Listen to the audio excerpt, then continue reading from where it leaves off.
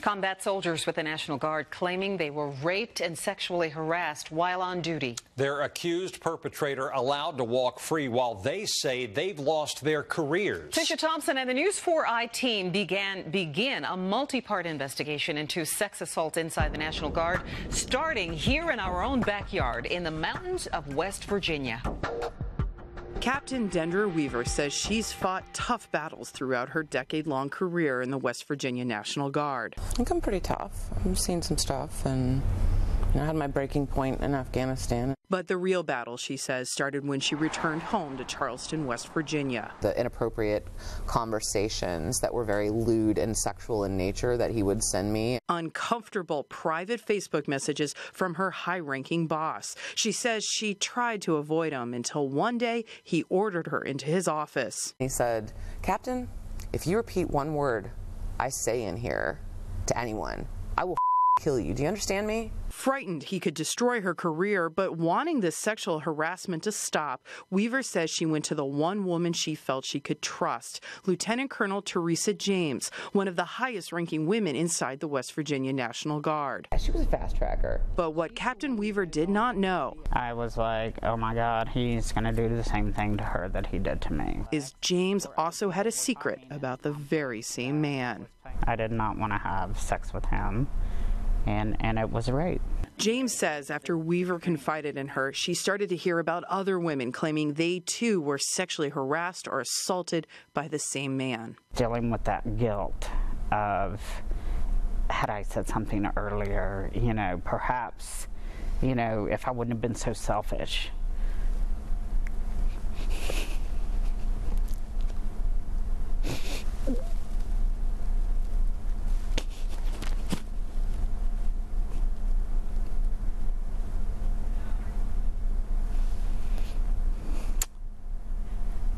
Perhaps they would not have had to do what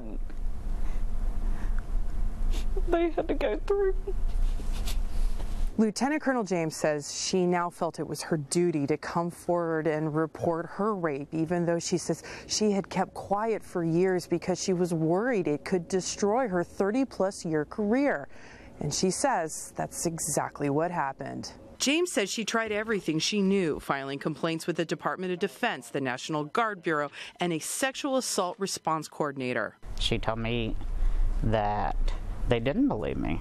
Because she and her alleged attacker were high-ranking officers, the National Guard dispatched a special team from its Office of Complex Investigations, which substantiated her case.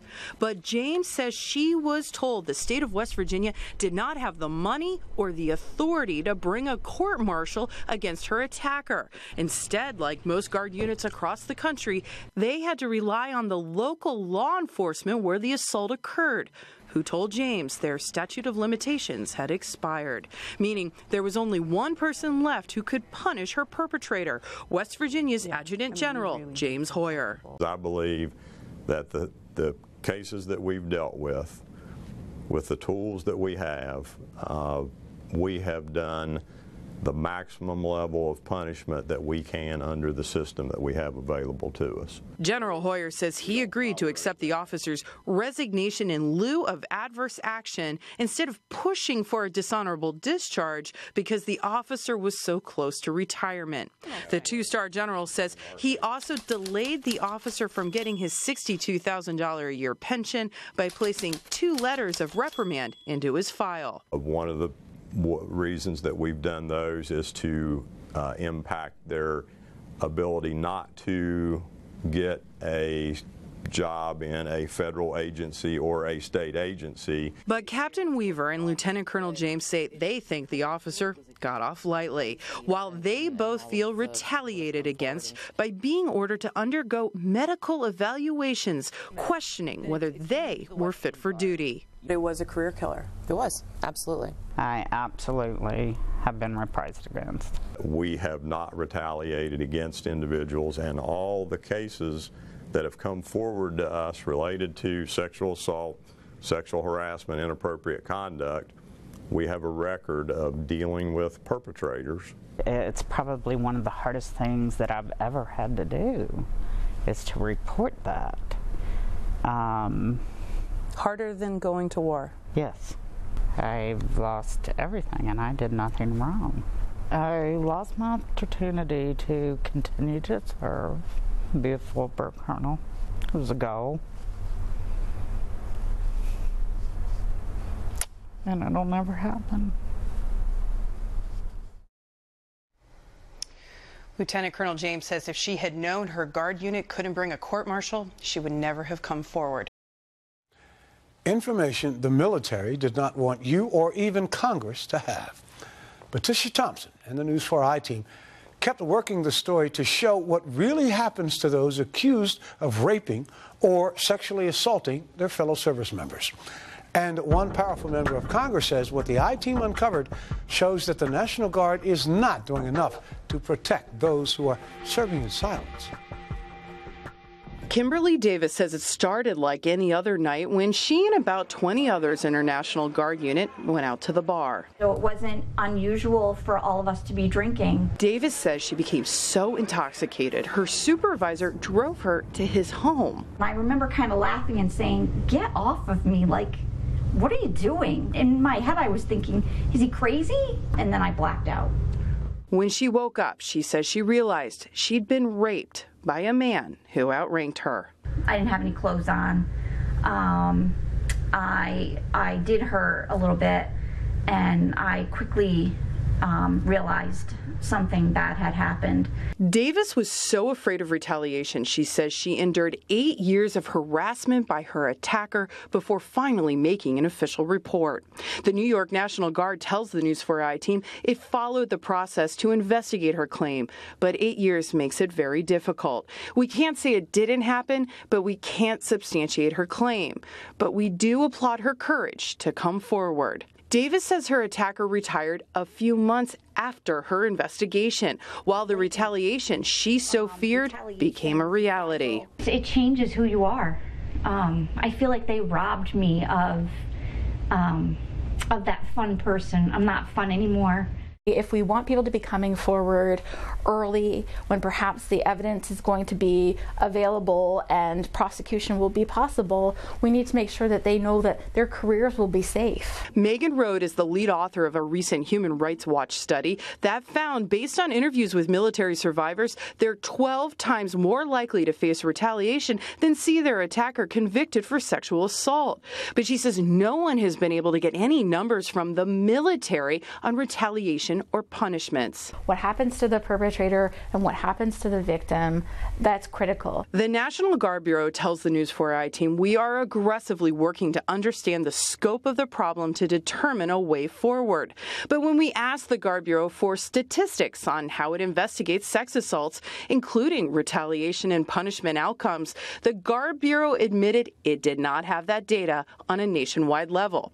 We were told reaching out to each state National Guard would likely be the best way to go. But in an internal email obtained by the News 4i team, the Guard Bureau also told all of its units to hold off and not give us this information.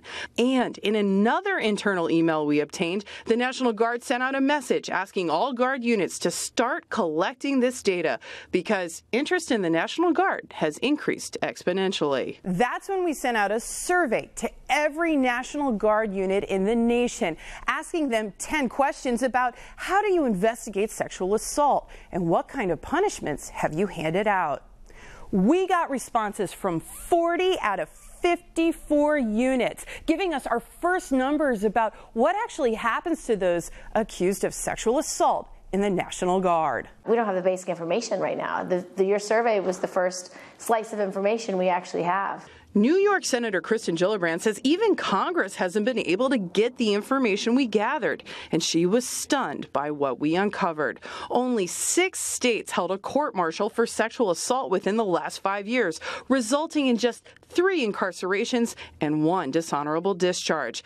Most states used less serious types of discharge or administrative punishments like letters of reprimand. Some allowed attackers to resign or retire. I mean, these are felonies. These are criminal charges. In the civilian system, if you're convicted of a rape, you'll go to jail, and you'll go to jail for a long time. The National Guard Bureau declined our request for an on-camera interview, but tells us it is a tenet of military command that commanders have unimpeded discretion without undue influence to discipline those under their command, and each case stands on its own merits. Unlike the rest of the armed forces, the National Guard says it's not required by Congress to collect data on case outcomes. It told us it's making progress convincing adjutants general to provide this data, but welcomed a congressional mandate to force them to do it because we feel it is important. Well, I think it's great that you took the time to do the survey because it really shines light on a huge issue that we don't have the level of transparency and accountability that we need on these serious criminal cases in the National Guard. We've only just skimmed the surface of what we found in our survey. You can read in detail about what each state said, compare their laws, punishments, and investigations side by side, and see what they want the Pentagon and Congress to do to help them stop sexual attacks in the military by going to NBCWashington.com and clicking on investigations. Nestled in a narrow mountain valley, the snow surrounding the West Virginia National Guard's headquarters gives the impression of a calm and quiet place. But the News 4i team has uncovered documents showing a battle of the sexes raging behind these walls. As a female, whether you're enlisted or an officer, you have to be faster, better, stronger at everything you do. And you learn that really quick. A lesson Captain Dendra Weaver learned on the battlefield, but one she says she never thought she would have to learn yet again when she returned home from Afghanistan, when she made a sexual harassment complaint against one of her commanders. I think he was dead serious when he looked at me and he said, "I will effing kill you." He was not joking. The investigation into her complaint unleashed a barrage of complaints from other female soldiers. In written statements obtained by the News 4i team, female service members described a boys' club attitude, resulting in them often called derogatory names with multiple complaints of sexual harassment. In response, one male officer told investigators he felt the females are whining and such over promotions. The Army's not a wayward home for girls. It's not the Girl Scouts. The Guard's investigators sustained several complaints of physical assault, chairs kicked and other objects thrown at service members, and women admitting they do not feel safe working there. Even the Guard's sexual assault victim advocate told investigators the soldiers and officers inside this Guard unit don't have each other's backs as they should.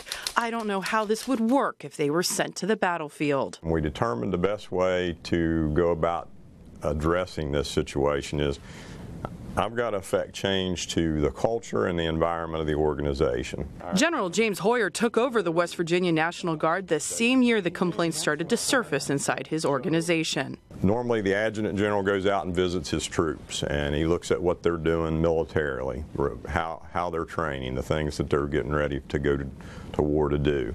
What I decided to do it with my unit visits was to spend less time observing training and take part of that time to do town halls. The two-star general tells the I-team during those town halls he separated women from the rest of the unit so they would speak honestly with him.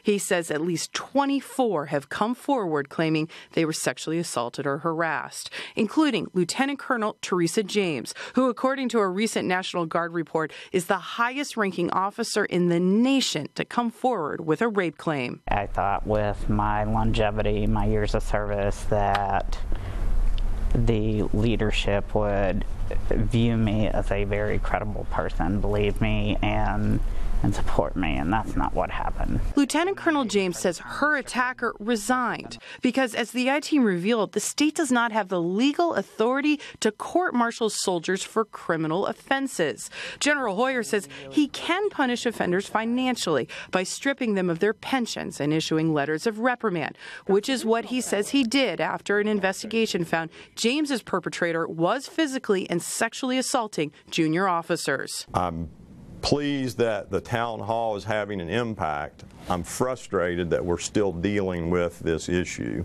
I'm frustrated that there are people that take advantage of other people that impacts our organization's ability to do the things we're supposed to do, be prepared to take the nation to war, or to respond to a disaster that may occur. So I think my frustration lies more with as much as I think we're having an impact here and we've got, people coming forward, is it coming fast enough? Is change coming fast enough?